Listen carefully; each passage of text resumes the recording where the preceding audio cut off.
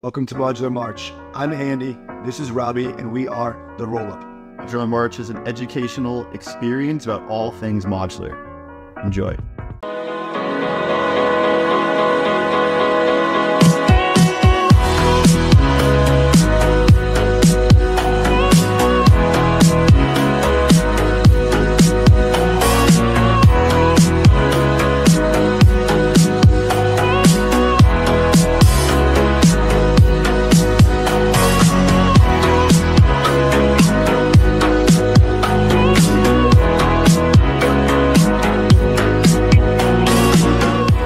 Welcome back to Modular March. Today we have Illia, the co-founder of Near Protocol, also was seen with a very interesting hobby in conferences. Perhaps he can share his hobbies with us. We have Robbie as well. Illia, welcome to Modular March, and thank you for being here.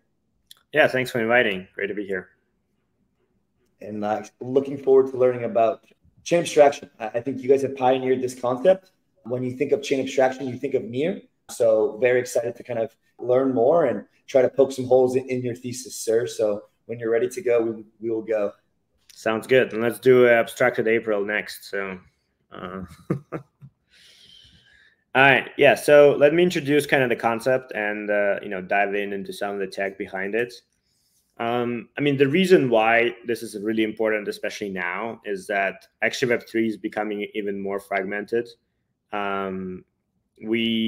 We see applications who are kind of need to think about multi-chain from the start, because whatever chain you launch in, you kind of highly limit your addressable market, right? Like you only target users on that chain, and then, acquiring users from other chains is like extremely expensive. And so you don't want to be limited by that. The fragmentation of like experience, I don't know how about you guys, but I have like more networks in my MetaMask than can fit on the screen. I have like Near Wallet, Solana Wallet, I have like Kepler, I have Bitcoin Wallet. So like, it's just like insane number of things that like I need to handle. And then I have a bunch of addresses on every chain as well, right? For different things. And obviously, liquidity, everybody's talking about, like, it's really hard to move. New rollups are launching every day. They don't have a bridge yet, like the withdrawals are long, like it's all kind of super complicated. Ton of accounts, ton of wallets. And then you as user, actually, it's really hard to, like, if you're not like a 100%, full-time degen who's like, tracking everything, where money are moving on chain, like it's hard to find these opportunities and like, what are the new cool apps launching? It's hard to like keep track of all of this.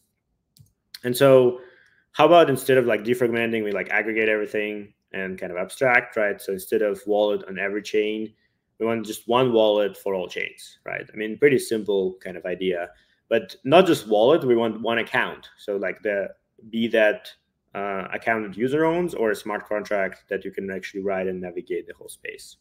And that's really what kind of we introduced this chain abstraction movement. There's a ton of people actually like gathering around it. A lot of Ethereum folks obviously aligned with this. Cosmos have been thinking about it from the start as well. Or like recently, and we see that kind of starting to gain momentum around other ecosystems as well. And the reality is, like, all of these things that people are talking about, like, are, obviously there's modularity, aggregation, there's intents, orchestration. It is all chain abstraction, right? Because chain abstraction is what we're trying to achieve. Those are the ways we are achieving it, right? Those are the hows. And so aggregation, like, for example, Polygon is doing like aggregate layer, and kind of is a way to aggregate liquidity to allow to chain abstract over. Intents are allowing someone to pretty much say what they want without explaining how exactly it will be executed, and then you can have somebody on the back end doing it. Modularity is a way to kind of launch a lot of independent environments, but then you need to abstract them out to kind of provide this experience. So for us, actually, this journey started from the start. I think when we started Near, one of the main points that I was driving is, like, I don't want to kind of figure out blockchain when I'm starting to use applications, right? Like, we were trying to simplify the onboarding experience, the usage, kind of remove as much of the terminology and kind of complexity, hashes in your face as much as possible. And for Near itself, Near is actually a multi-chain chain itself, right? We have different shards, and actually even each contract itself is kind of like a independent chain, and we just bundle them together.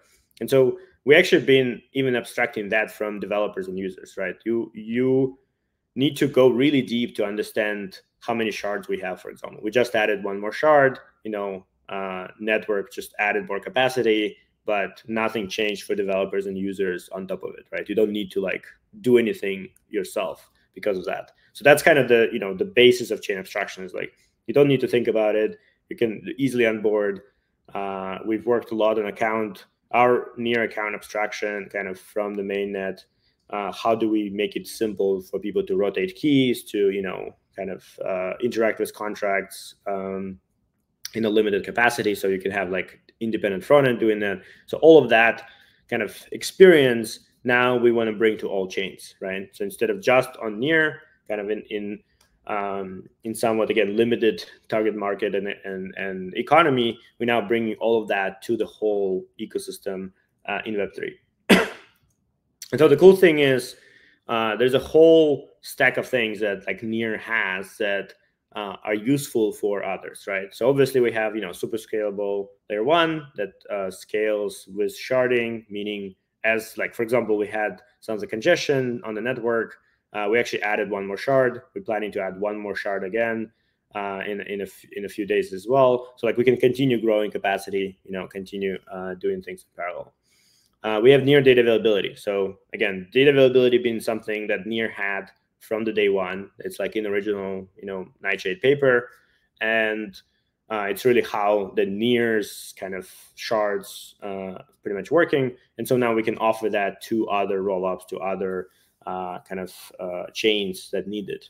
Similarly, Near has a fast finality layer, and so we're partnering with EigenLayer to actually offer that for other layer 2s and rollups, and to aggregate security to actually allow to have kind of more provability. We're working with Polygon on ZK Wasm Prover, which allow to actually prove the Near chain itself, right? So we can have like one ZK proof for Near, but also it's actually extremely useful, even non-blockchain use cases. Wasm is used across, your browser, what we use right now, on Edge, like Adobe Photoshop uses it for example, a lot of the compression mechanisms and video processing.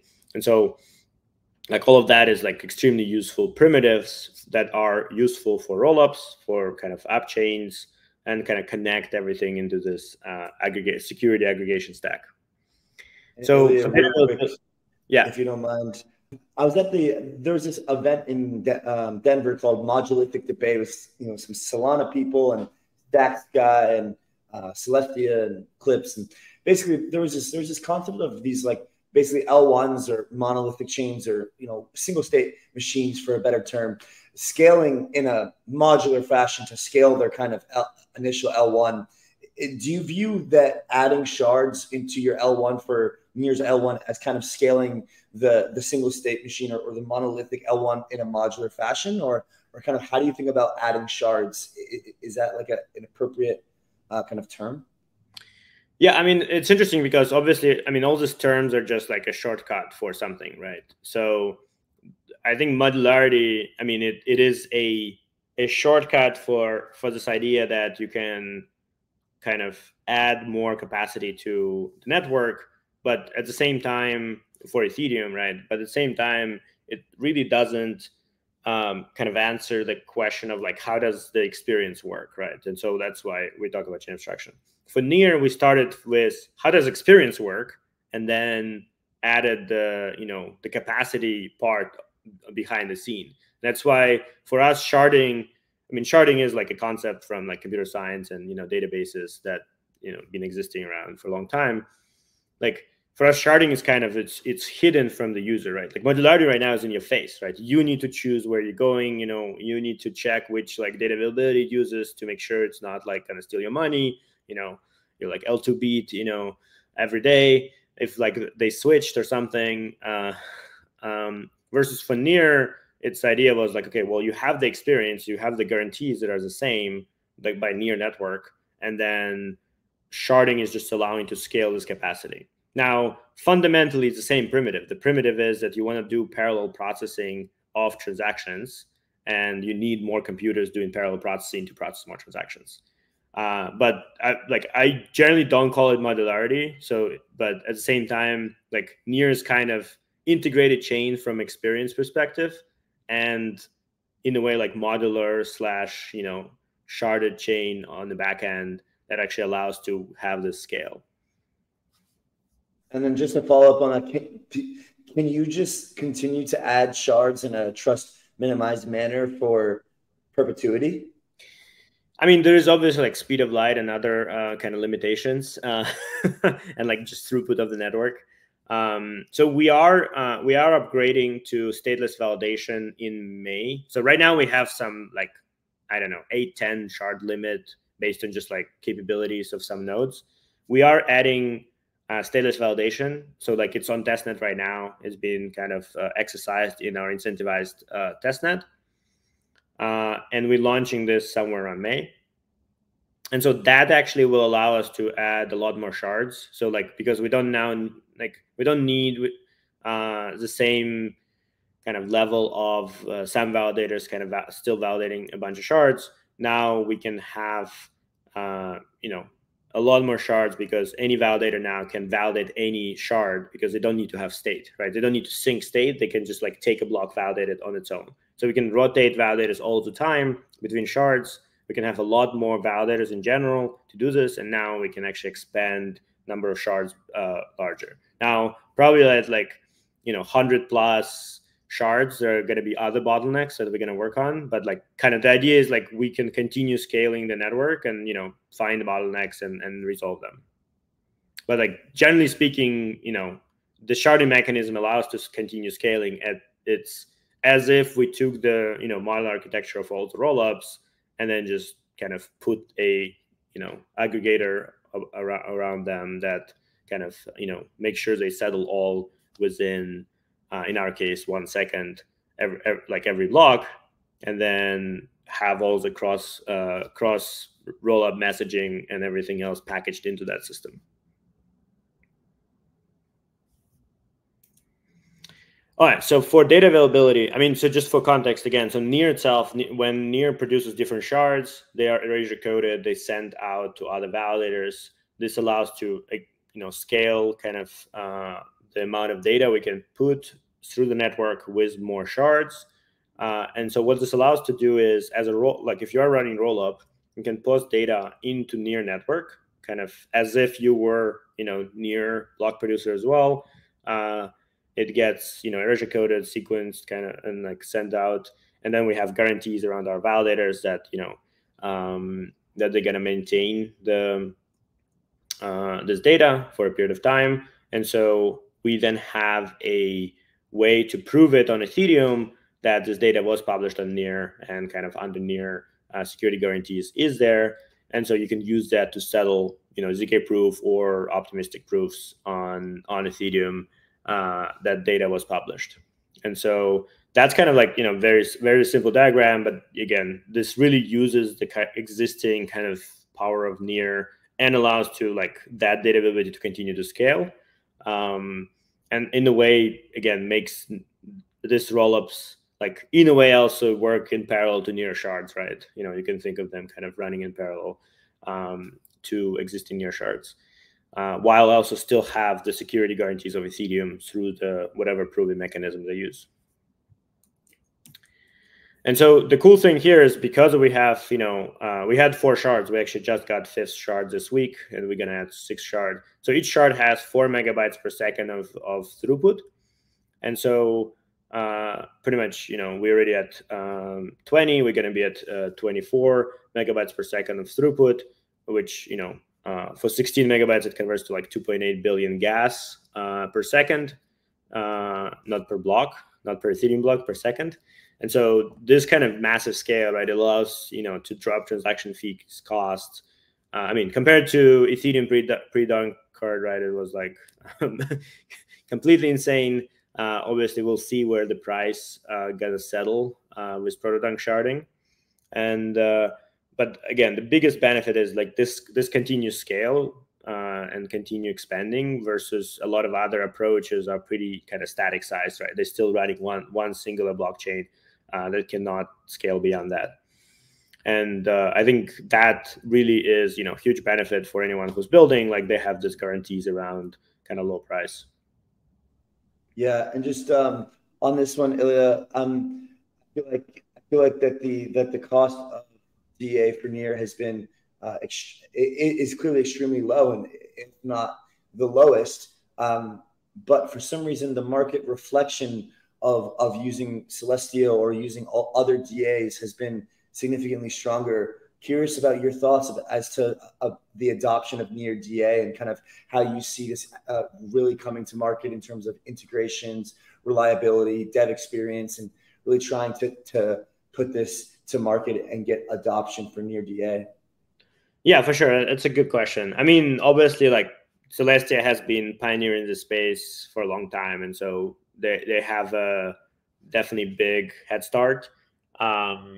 The kind of general side for us is this is one of the kind of tool sets that you get by using kind of Near, right? So fast finality, DA, there's also work on some shared sequencers and other stuff. Like, all of that you get by kind of hooking into this. And then you also now looped into kind of broader chain abstraction. Like, you can have a faster, interactions as well, faster bridging, faster communication, right? So the idea here is, like, it's not a standalone, like, hey, I need a DA, but it's actually, hey, you're getting hooked into this whole ecosystem that, like, really delivers a better experience for you as a rollup and for your users. And it's like cheaper, and it's like connected to Ethereum. So, like, you have all those pieces really working together for you. And so we obviously started later. We have few rollups already live. We have all the major frameworks integrated. A bunch of rollups and services are also offering it. And also we have a plan that we're going to be announcing soon around kind of interesting, go to market for that as well. So A, stay tuned for that, but B is, I think, to take away, like, it's not just DA, it's like a whole suite of services for rollups that otherwise you kind of need to pick and choose a bunch of different providers, and potentially they don't work with each other, and potentially, like, they don't like the kind of the chain abstraction experience, for example, you cannot get yet anywhere. So that's I would say a huge benefit that as a rollup you can do. And the interesting thing is you actually can do double quorum. So because the prices right now are cheap everywhere, you can actually post on both, get benefits of Near, still potentially use Celestia, EigenDA, and then over time decide what's the best product. Yeah, awesome, and I appreciate that answer. I like that, just kind of pick and prod a bit. Is there a fallback mechanism for Near directly to Ethereum? Should there be some sort of reorg or halt or some sort of issues with the Near DA layer, similar to other solutions as well, where if there's some issue with Near, then that rollup wouldn't necessarily need to, like, reorg it, could end up just using Ethereum? Yeah, I think in the frameworks that you use, right, they have kind of backup if they need to. But generally Near has been live for 3.5 years now. We had some, like, instability in the network, but it never actually, like, fully stalled or failed in any way. So so this kind of also provides a lot of guarantees. And this is why we actually resharded network, added more we upgraded protocol, I think, like 48 times in 3.5 years. So we have like 6-week kind of protocol upgrade cycle. And so generally speaking, I think you have a pretty good guarantees on kind of network reliability, and depending on your security optionality, like even if you have some kind of additional latency or whatever, this is with anyone, right? Right now in Ethereum, you either way have like a pretty kind of big room, and so and Near does have like BFT finality, so you have like a as soon as you see final block, which usually happens within one block from posting, you have, at this point, like 66% of, I don't know, 700 million near, which whatever the price is 8. So like you have a pretty, multi-billion-dollar guarantee on kind of non-rollback, non-forking that. Yeah. And I guess, I don't know, I'm just going to push forward. So I guess just the last one is, what was the thought process behind the design choice for the way in which NearDA functions? There's like KCG commitments, there's data availability sampling with light nodes. Like how have you came to the design choice for how NearDA functions, and why don't you use data availability sampling? Yeah, so Near itself, like that's kind of, as I mentioned, like data availability is part of Near consensus. Like it's kind of embedded into the consensus layer. And so the design choices are all based on like, how do we put as much throughput possible in a sharded system and have the security guarantees required. And so because of this, like we use all the same methods that data availability sampling uses. We just use them for sharding, right? So that all the validators in the network have the guarantees. That's why kind of cheekily it's called data availability sharding. And so that's kind of the guarantees. And like from a data availability perspective on Ethereum, data availability sampling is not really helping you, right? Because like Ethereum is not running data availability sampling on Ethereum. Like you actually just anyway validating the consensus of the group that of validators. And so Near kind of provides that guarantees to everyone, like, hey, the consensus of the group of the whole validators of the whole stake of Near have seen this data, even though it's sharded, and kind of you can continue adding more shards to scale that. So that's kind of it's like we started from a different direction, like how do we scale, I mean, in this case, data availability with demand, so it's not limited by a single blockchain. And so kind of using the same methods, like it's erasure coded, it's broadcasted across different validators, but on a kind of a little bit different level of shards instead of kind of the way, for example, Celestia doing it with sampling. Cool. Yeah. So I mean, again, major framework. All of them are integrated. But yeah, you can go to near.org/data availability or near Modularity. I think this is a link to check it out. So maybe switching gears is okay. Well, so now we have all these rollups. We have all this Near. We have Solana. We have Bitcoin. We have Cosmos chains. Right. It's a lot of stuff. And so how do you actually kind of best aggregate, navigate this? And so the idea here is we actually want to turn the Near network itself into a large MPC kind of multi-party computation network, which now is able to sign transactions on other chains. So we're using this kind of new tech around key resharing, so that you can have validators coming and going and still maintain the same kind of quote unquote private key that's distributed. And what the kind of benefit of this approach is that now you have a Near account that it has a lot of benefits, right? You can rotate keys, you can onboard people really easily. We have passkey and kind of Face ID onboarding, email and like recovery. Yeah, you can do social recovery. You can do all of those things. And now this account can be kind of a front for all of the addresses on other chains, right? For Bitcoin addresses, for Ethereum addresses, for Solana addresses, Tendermint, etc. And even more, this account can actually be a smart contract. So near every account, there's a smart contract. And so you can have a DEX, you can have a lending protocol, you can have a bridge, you can have a token contract, which now has kind of presence everywhere because it can actually execute transactions there. And so this was really powerful. Again, the kind of core technology here is this, we call it chain signatures, which allows kind of having, validator set that maintains the key shares, continue, like adding new nodes, removing nodes while maintaining the same public key that they sign. And then for each account, we then derive kind of new addresses. So account itself defines which addresses it has, and so the account then can have infinite addresses as well per chain.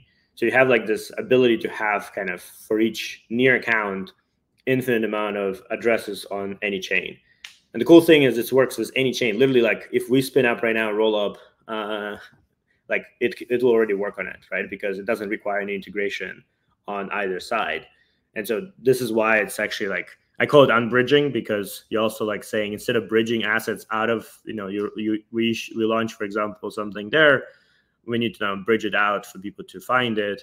Instead, you're actually getting people there, right? You're like, oh, or you already can have an account and you can buy the token or buy that NFT or buy whatever, participate in that new app that's launching there. So that's kind of, one of the core pieces of chain abstraction is kind of really bringing users everywhere from one place and like aggregating kind of all of the complexity under the hood and abstracting it out.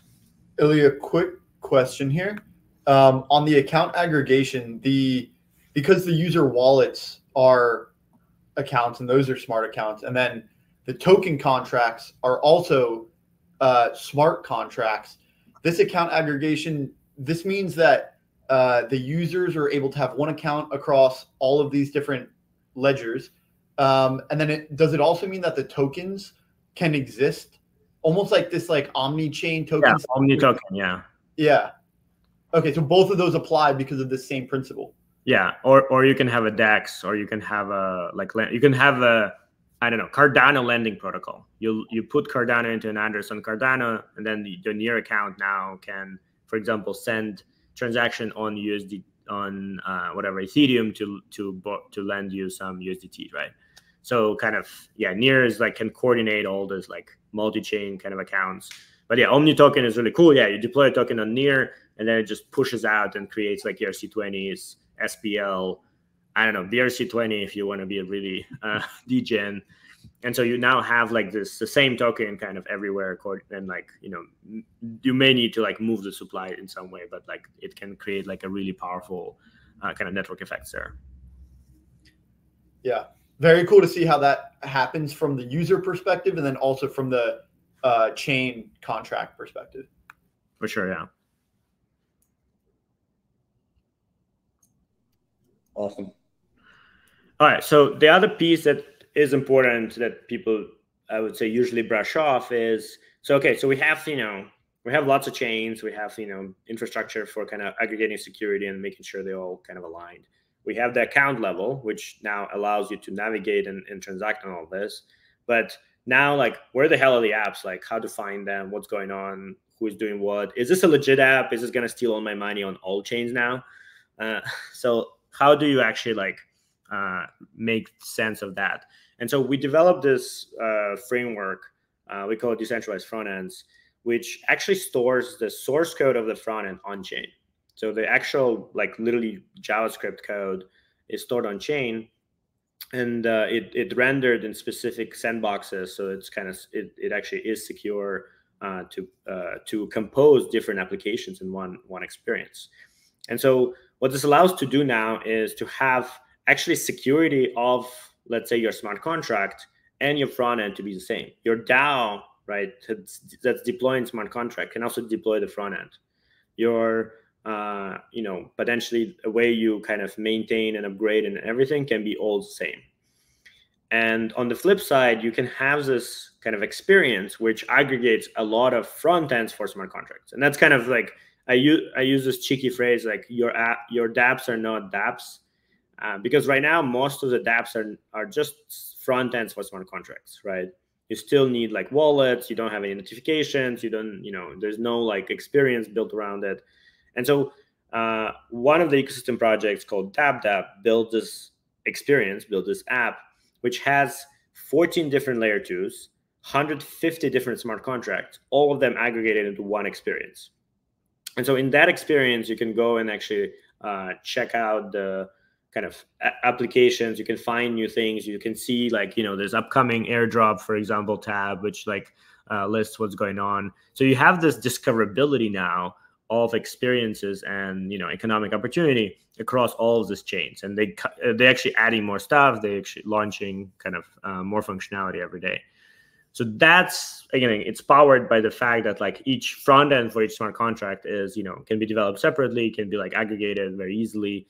They don't need to maintain for some of this themselves. It's kind of like an app store, right, for the DeFi apps in a way across all of the Web3. And so that's kind of the vision we have as like this continues evolving. We'll have more and more of this now aggregated experience where, as you go through a wallet or you go through kind of one of these like gateways, you're able to navigate all of the Web3. You can find applications and experiences. And then if you have a single account, right, that can transact on all of those chains, you don't need to switch networks. You don't even need to know which network like Dodo is running on. You just transact with it, and underneath it like figures out which network it is, signs a transaction for it through the account aggregation chain signatures, sends a transaction through a gas relayer. Transaction happened, and then your kind of front end shows you back the result, right? So like the chain actually is becoming abstracted. You don't need to think about it. You're just navigating experiences. So the cool thing about Near, we've been last year focused a lot on the kind of bringing consumers. So we have the most consumer apps and users on Near, and kind of the benefit now, we're bringing all of these users to all of the chains, right? So like part of it is, some people ask me like, oh, but isn't this, whatever, stealing our users? I'm like, no, we're actually bringing users to you. Like we have, 8 million, over 8 million actually monthly actives in KaiChain. Hot is a new Telegram wallet that grew. They actually are, I think, 3 million monthly actives now. They grew to 1 million in 10 days, and I think in 3 million in 40 days. So like insane growth. They right now pretty much are transacting on Near, but they're planning to launch with chain signatures kind of as soon as that's available. And so really bringing all of these users kind of across the whole Web3. And so I think that's really a kind of benefit of, we talk about mass adoption. And so like mass adoption kind of already happening. It's just right now it was locked kind of in the, in Near and reasonably so small economy. And now we actually like making it available everywhere. Yeah, and Illia, I think that's something that we like have talked about a bit. And there was a space today about applications as a result of like the modular stack or just kind of like this idea of chain abstraction. I was talking to Brendan Farmer from Polygon about how he kind of sees Near's chain abstraction as like the front end and ag layer or other things as the back end. And your point with regards to, okay, the future of in the chain abstracted world, whether it's shared sequencing, whether it's ag layer, whether it's any of these kind of interoperability technologies on the back end, which users don't really care about necessarily, is user ABC comes into one of these apps, then is able to then interact with these apps, and then wants to use another app or wants to use another part of the system, and then automatically their liquidity is basically bridged or inserted into rollup ABC outside of just Near, outside of just their initial point.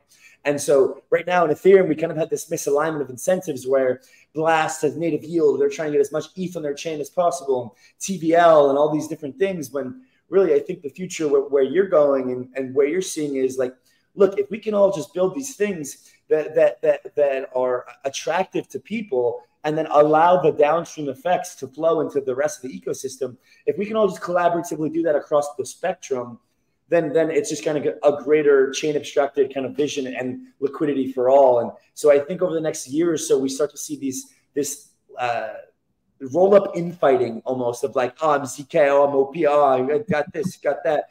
Kind of turn on his head to be like, guys, if we can just get a chain abstracted kind of unified roll up landscape and just do our best to go out and bring in, then we all kind of win together for the sake of Ethereum, for the sake of Near, and broader space. Yeah, I mean, exactly. That's really the articulate the vision is, if we work together, we actually can like bring the best products to the users and actually attract more users. Versus if we're like infighting and the projects are like jumping around or like launching on all chains and then too distracted by you know, which chain is giving them bigger grant or whatever, like then we kind of lose momentum and we get into bear market again, right? So like I think it's really important to kind of focus on, you know, how do we get a lot more users into this, and like with Near we've been focused a lot on that and kind of that experience, and then how do we make this users kind of go everywhere and make it available everywhere. And then indeed you need this ag layer and, you know, intent and kind of orchestration, all of those pieces behind the scenes to make sure that you have, you know, correct security, you have, you know, nothing rolls back randomly here and there. You have the aggregation, you have execution, that, you know, multi-chain, and so like all of those pieces need to like happen on the back end to power that. Yep, totally agree. Super bullish on the consumer-facing things that you guys are building. Yeah, so I mean, just kind of as a, you know, to leave you as a meme, right? Don't be a fragmented Web3 kind of, you know, have lots of wallets, you have fun stuck withdrawing, you know, you miss airdrops. You want to be a chain abstraction Chad. Chad also starts with chain abstraction. And so, you know, you want to see like everything in one portfolio, get every airdrop, you know, leverage your Bitcoin, swap in seconds any asset across all chains. So yeah, welcome to join chain abstraction movement. Gosh, I just feel like such a left curve, left side of the screen right now. Oh my gosh, this is my life on chain for the last 2 years. Yeah, it's all of us. Yeah, have been there. Yeah, I mean, just kind of, so like chain abstraction, that's what we focused on. But again, maybe just to like look after like what's coming next, because everybody's like, okay, well, chain abstraction is happening now. Like what's gonna happen next? And the reality is, like, I think that there's going to be a change as well in how we're interacting with, you know, blockchain as computing, right? So the consumer apps themselves, the SaaS software, the business software will also be changing by leveraging AI, by changing kind of the experience. And so kind of the vision, we've been talking about it last year. It wasn't like as clear. Now we got a lot clearer pictures. Like it's a self-sovereign operating system, right? So like think of Web3 is, you know, your networking stack, your peer-to-peer, your communications, your value transfer. And then you have this front-end apps that are like becoming super apps because now they can experience, like have lots of experiences across all Web3. And so what's in the middle is this operating system, right? It's what connects, you know, the developers who are building with this kind of hardware, right? Blockchains and other pieces of the stack.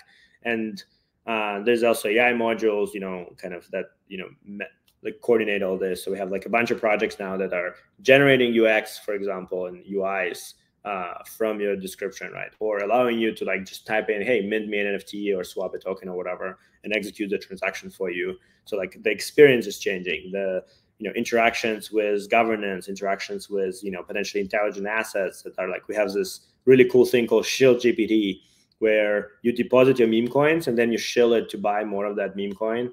And so there's an LLM behind that actually like scores how like should it be buying or not, and like did you convince it or not, right? So like you're gonna have all those like pieces kind of really coming together into like a one vision of this self-sovereign operating system.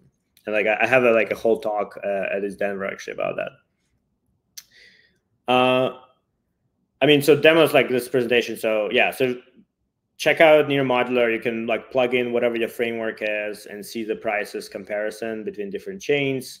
Dabdab.net is for those who wanna actually not, you know, run around different rollups, but actually like see everything in one place.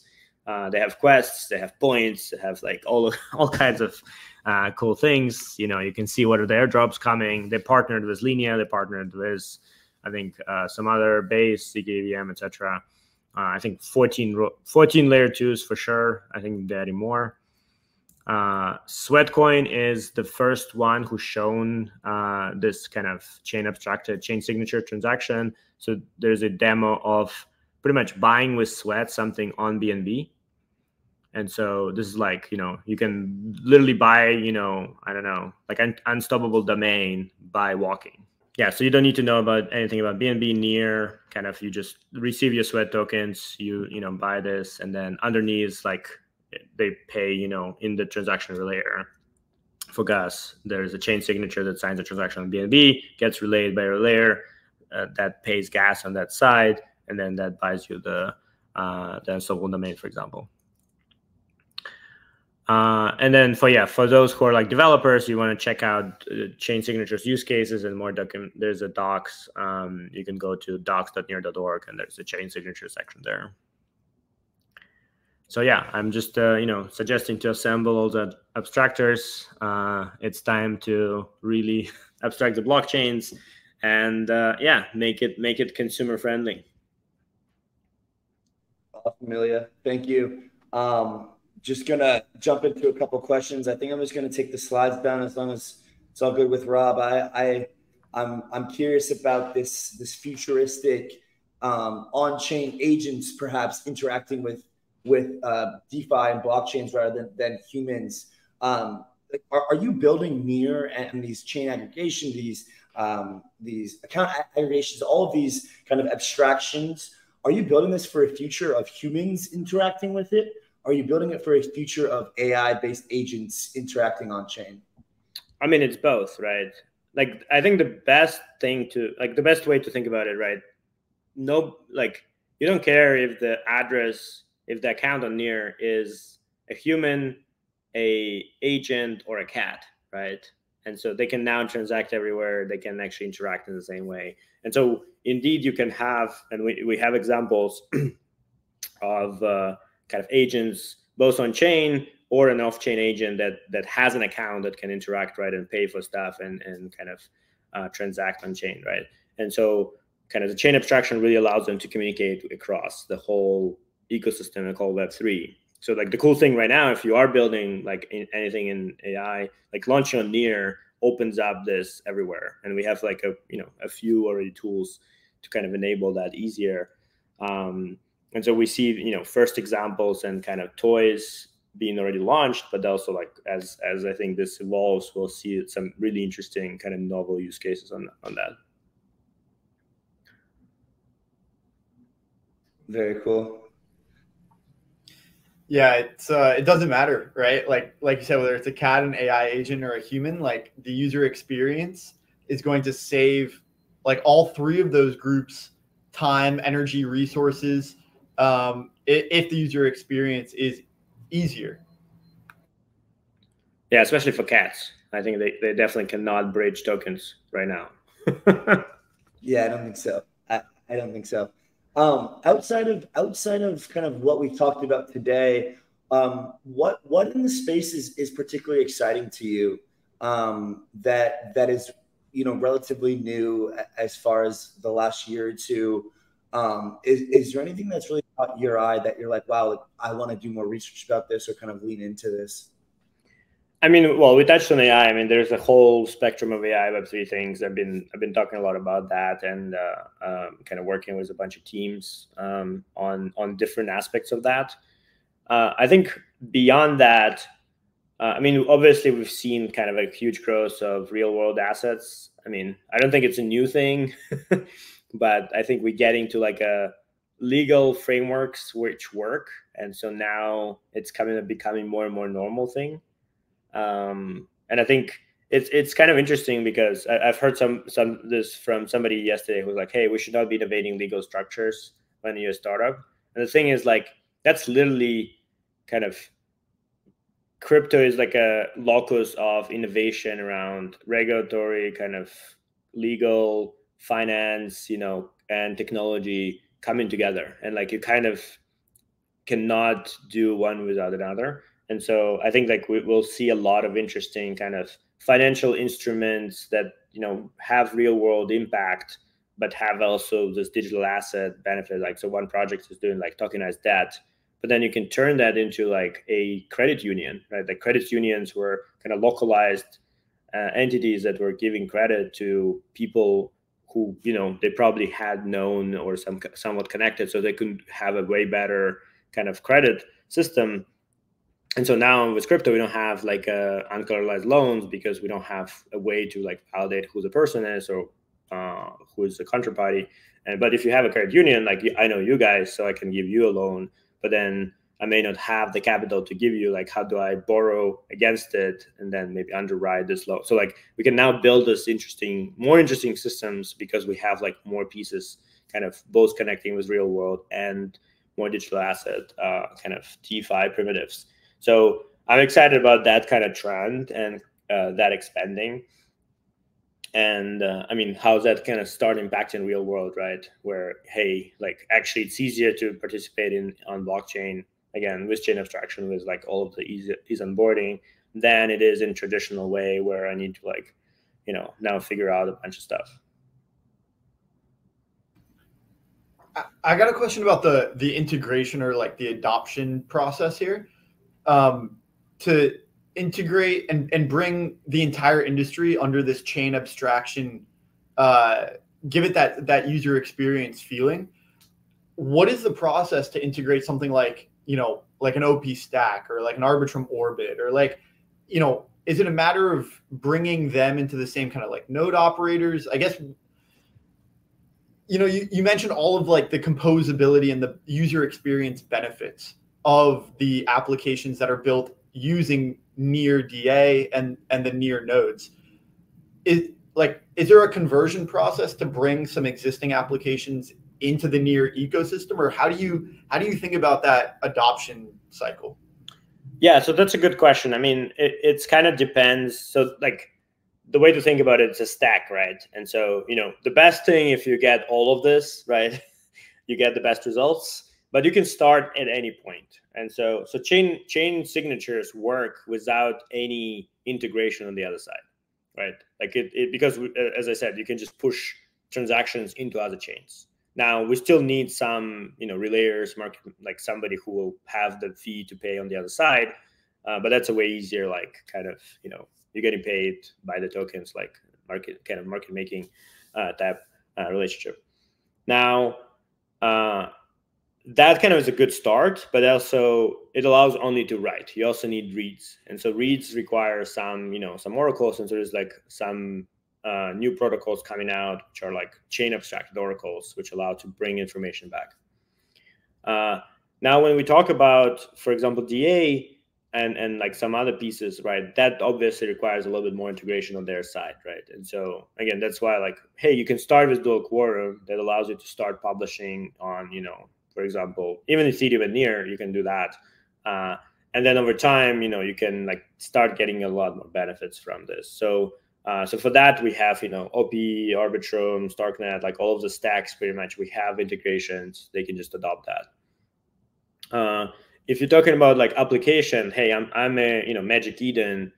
To start, it will be like you can will add something in your wallet selector so that now this chain abstracted accounts can log into your app. On the flip side, if your wallet, this is where like we offer kind of a, you know, we're working on getting an SDK that, you know, you can integrate now, use through a wallet, can actually access all apps on all chains, right? So you now not need to integrate every chain independently and then figure out how to like offer your user a way to transact there. You just integrate one SDK and just work, right? So it's kind of like for different audiences, it's like a little bit different entry point, but then you get like more and more benefits from this stack. Yeah, that is very helpful. And I think there is kind of like some more work to do because, you know, if it's a matter of like, if the entry point is the wallet and it means I have to create a new wallet in order to have chain signatures across all accounts, like, does that mean as a MetaMask user, I need to send all of my tokens to a new wallet? Or is there like an integration flow where there is kind of like I don't know, like a peaceful transition from like a regular account that is per RPC to a more like chain abstraction type of account? Yeah, and again, it's like if it's an app and you have existing like MetaMask and it's an app, right? Like we're working on, you know, making that easy, like just add one line in app. If it's a wallet that is willing to go kind of chain abstracted, right, they need to switch a little bit in their side. Now they have so much more reach and offer, right? So they are like way more competitive in the market. And then we have things like DApp that actually serves almost like as an integration point, right? Where it integrates a lot of apps and it offers all the wallets, but they actually do all of the kind of connectivity, right? So then in the DApp case, DApp does the heavy lifting, And so any user with any wallet can come in, anyone can use with any apps integrated. And so you kind of offer like more of a platform. So we kind of have like few of these, kind of shots on goal in a way in parallel, because we think like for different use cases, like the adoption will come in different ways. But then also there will be apps which are like built in this chain abstracted way from the start, right? So like a multi-chain DAX that works with this in mind, like this kind of uniquely enabled, right?